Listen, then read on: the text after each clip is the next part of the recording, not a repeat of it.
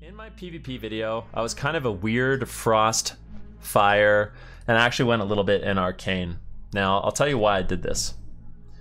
I love playing Deep Frost because I think Ice Barrier is omega good, and I think Ice Block is omega good as well. You can, if you want to, drop Ice Barrier and go deeper and get Blast Wave instead, but for me, the way I like to PvP, I think Ice Barrier is super good, okay? So, what I did is, I went through the Frost talent tree, got all the things that I think are really, really important. I went through the Fire talent tree, got what I wanted, which is Power Blast and Incinerate. I picked up Impact, Flamethrowing, and Ignite. Some people think that I should have dropped Flamethrowing for Burning Soul. Definitely an option. Not something that I did, but if you want to do that, you can do it, and it allows you to spam out Scorch without being interrupted. And there are situations where that's super good. However, I feel like because I have Ice Barrier, I already have a little bit of anti-pushback with that spell. So that's why I decided not to go into Burning Soul, but I could easily see myself picking up Burning Soul and having it be really good. It's kind of preference. And then I went 3 in Arcane, so I could be hit capped with my counterspell. Got 1 in Arcane Focus. With my gear, I have 1+ hit, so I got 1 in Arcane Focus for 2+ Arcane hit. I went 1 in Elemental Precision for 2+ Frostfire hit. I'm hit capped for all schools of magic, and then I did 10% anti-resist, so 10% or 10 spell penetration, which I also think is really, really solid. So this is the build I used.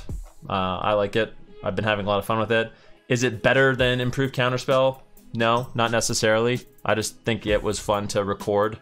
Now, I'm gonna go through my gear as well. Right now, I think I have literally the best gear you can get that you can farm without going into raids, okay? So, I have Crimson Felt Hat. Okay, so before I show you my gear, what I went for a good balance of plus for stats. So I think stamina and intellect are really, really important in PvP, and then of course you want spell damage as well, but picking up some hit along the way, some crit along the way, isn't too bad.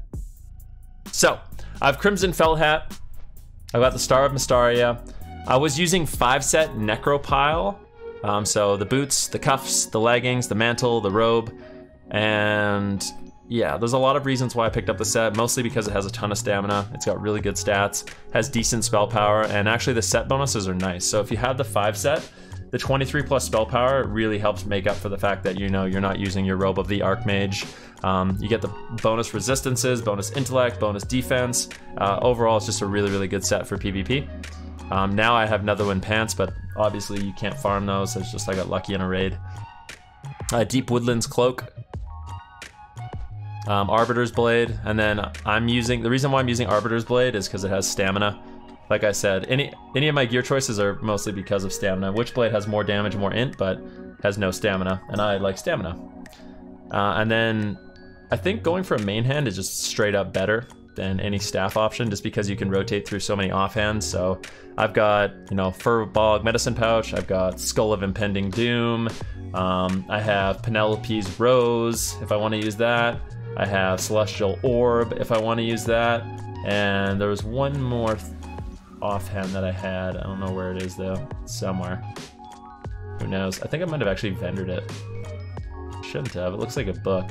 Where's the book? Oh, here it is. Spellbound Tomb. So you can rotate through those if you want, depending on what you're fighting against. Bone Creeper Stylus.